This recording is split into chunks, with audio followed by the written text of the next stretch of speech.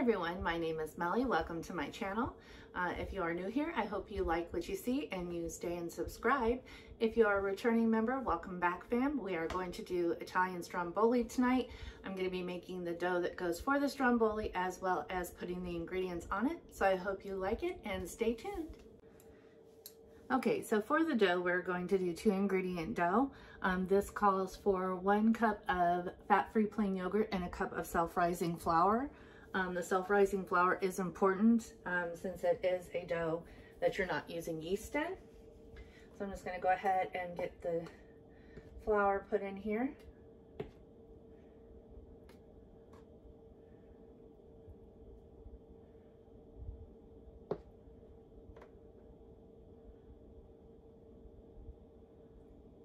Once you get the flour in, you want to make sure to level it off, because with baking it is different than cooking. With cooking you have room for error. With baking you really don't. So you want to make sure that it's level. And then I have bought this aerator off Amazon. It takes out any clumps and bumps that you may have. You don't have to use this, but if you have one, it's recommended. If not, you could even use a strainer. The strainer would catch clumps that are coming out. So we're just going to aerate this in here.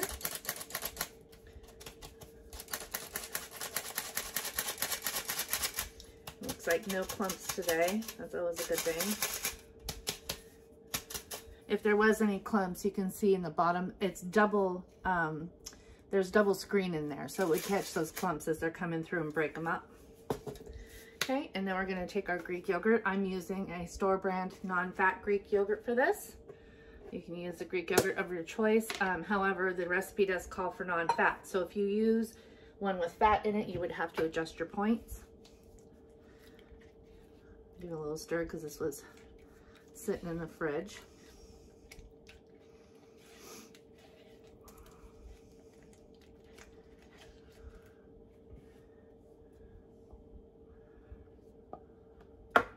Hopefully I have enough in this container. I think I do, but we shall see.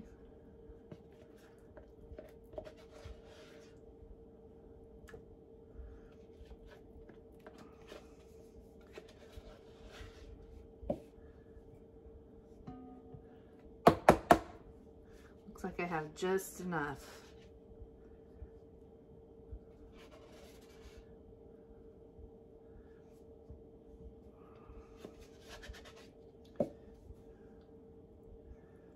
Just enough in there. And then you just want to go down low into your bowl and scrape that in. I've made the mistake of doing it from up high and you get a flour face with that. So that's not good.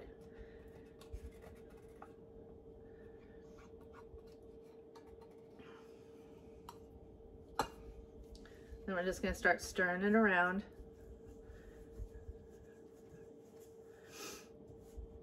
I kind of push it into the side because you are going to have some Greek yogurt that just kind of gets covered and doesn't end up getting thoroughly mixed there.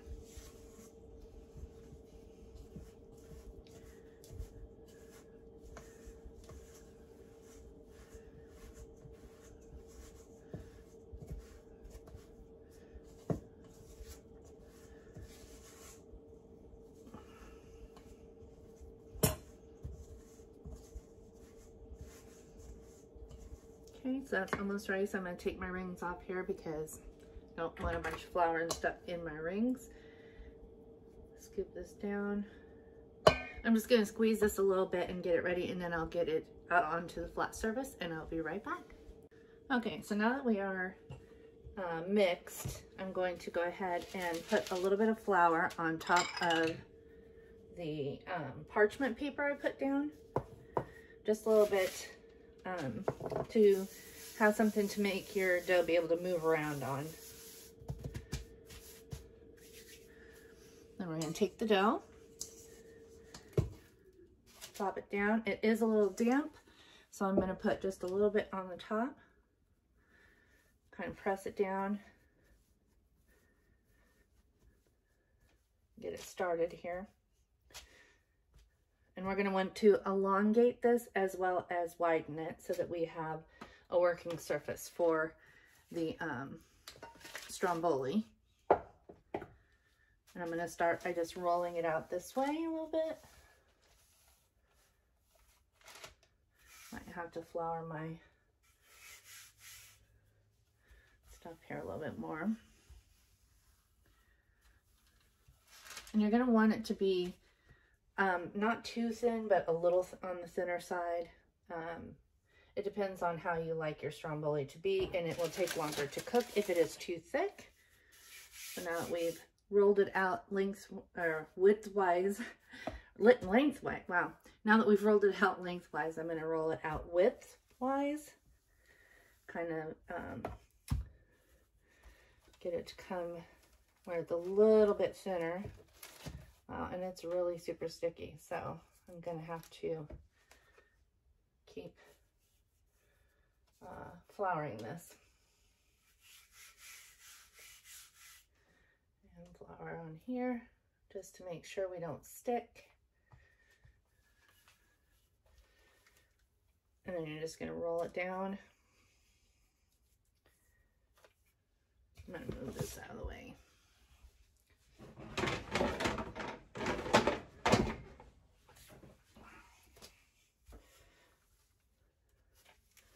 Pull it out. Might have to flour again just to keep it from sticking. And you're going to roll it down. And you want a pretty good surface in the middle. You can have it rustic on the edges if you want. But I did try to get a good amount in the middle here for your actual filling in it.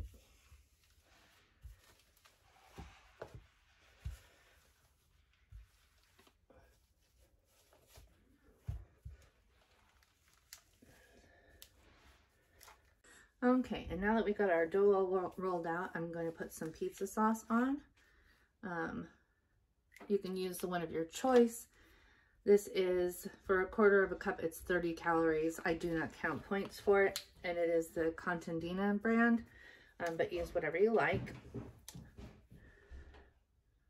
And you're just going to go over the whole thing. And we're just going to paint it. You can get these brushes at Michael's and use them. They're for painting, but you can use them for food as well.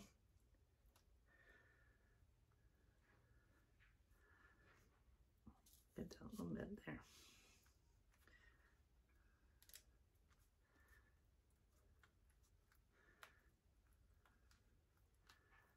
You don't need a super lot of it, but again, whatever your sauce preference is. If you like it saucy, make it saucy.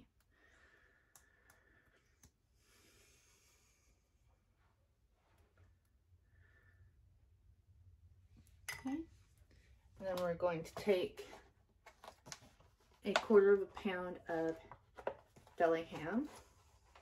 This is the thin sliced smoked uncured ham that is at my local grocery store.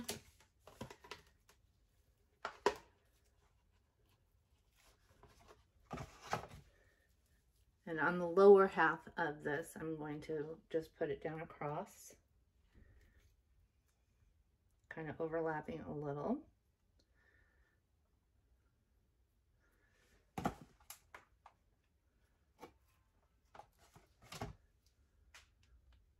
Like that. And then we are going to put on turkey pepperoni, 24 of them.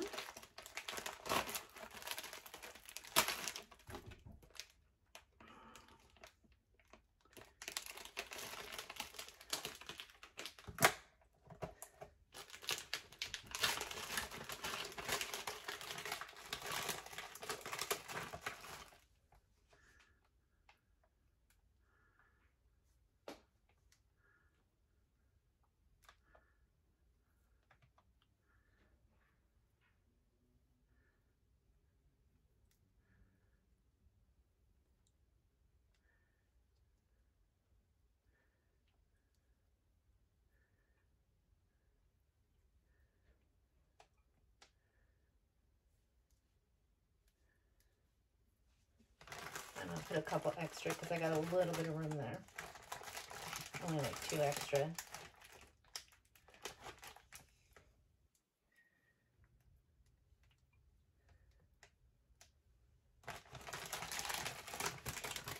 Okay, and then we are going to move this up just a little bit because I did not pre-cut my onion.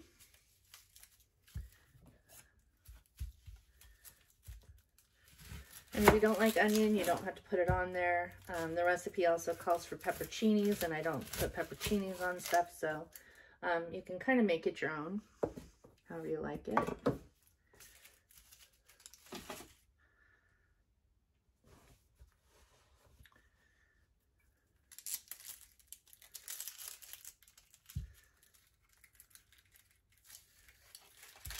And I'm not going to need all of this onion, so I'm only going to cut half of it.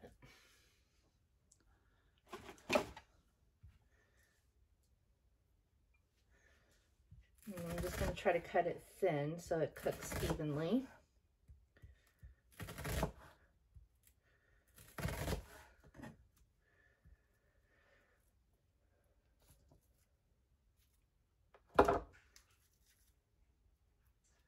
And I just kind of pull it apart and just kind of let it fall down over there.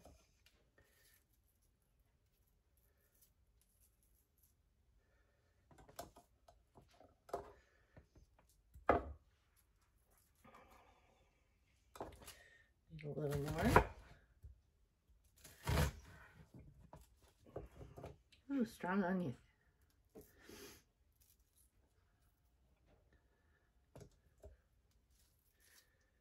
That looks about good right there.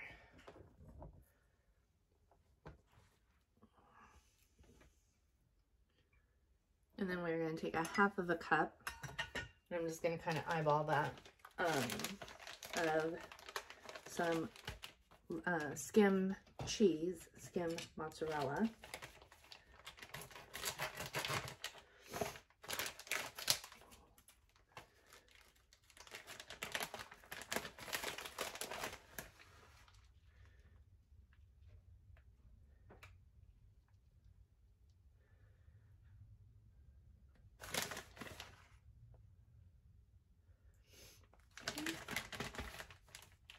And then if you'd put the pepperoncinis in there if you wanted those in there. And then we're going to grab our Italian seasoning. Give some shakes.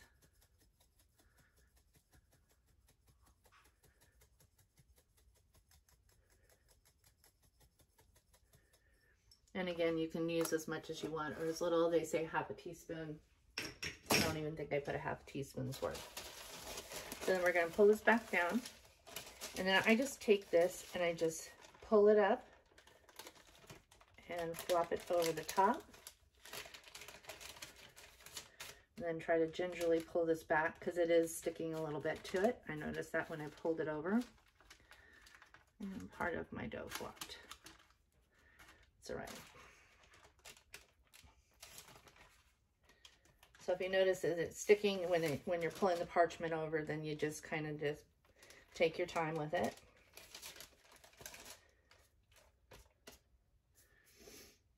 And then I'm just going to kind of pull it up and wrap it together.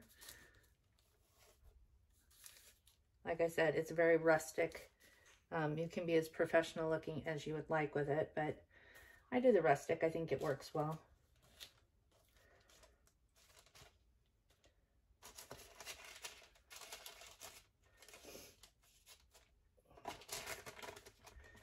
That one section there that's going to be just sticking out. That's all right.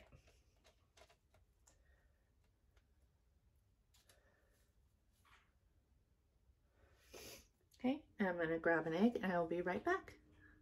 Okay, so from here what I end up doing is I end up putting a parchment paper on my baking sheet. And then I'm just going to put a little bit of cornmeal down underneath. Kind of gives it that authentic pizza bottom, and it also prevents it from sticking. And then I'm going to transfer this. Woo! Oh, that would not have been good.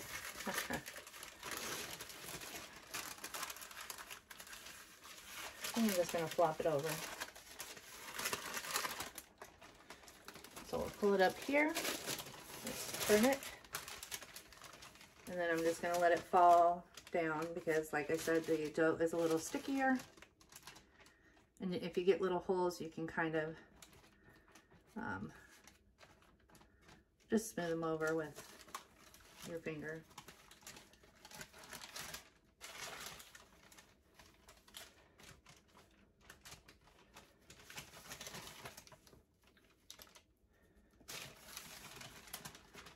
I thought I had enough flour underneath there, but evidently I did not.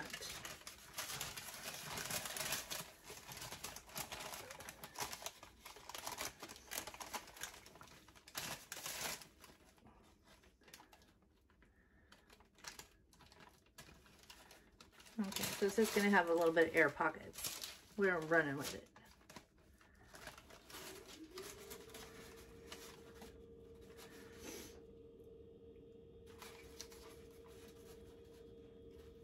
Boy, that one spot really did get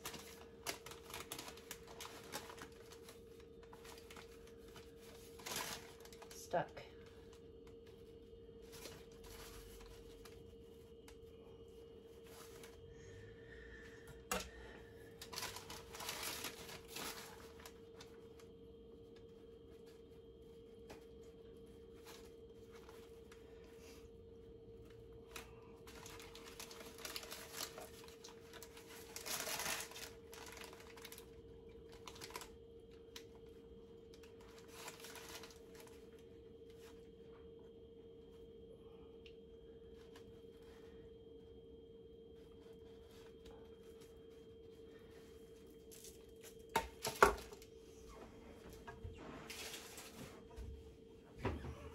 Okay, and then you just kind of want to zhuzh as best you can. I'm going to have a hole in mine. That's all right. I can deal with that. The cheese and stuff is not going to melt out because the cheese is on the bottom side of it. Okay, so what we need to do next is we need to crack our egg. And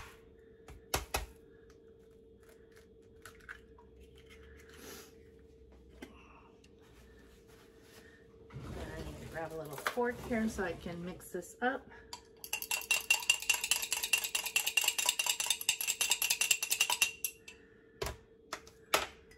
And then what I'm going to do is I'm going to take the brush, I rinsed it off from the pizza sauce, and I'm just going to brush around the top of the stromboli so that it will brown up nice and look really pretty, even with that little hole in the middle.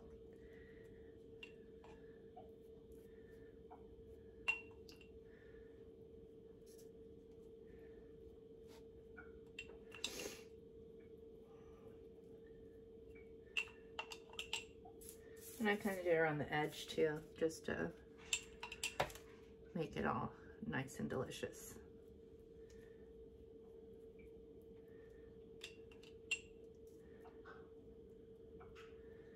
Okay, so I'm going to put this in the oven for 375 for about 20-25 minutes. I'll have to check on it, depending on whether you're using an electric or a gas range. It can vary that time, so just kind of keep your eyes peeled on it. And I'll come back to show you the finished product. Okay, and I'm back to take this out of the oven. It did take 35 minutes at 390. I had it at the wrong time, so just to let you guys know. And this is what it looks like all finished. A third of this is going to be, a third will be 7 points on blue and purple and 8 on green. And I'm going to be serving it with a salad. This is just a basic salad blend with cucumber, tomato, and some pepitos in there. And then whatever dressing you're gonna have. I hope you enjoyed this video. Give it a thumbs up and a like, and I hope you subscribe if you haven't already. Have a great day.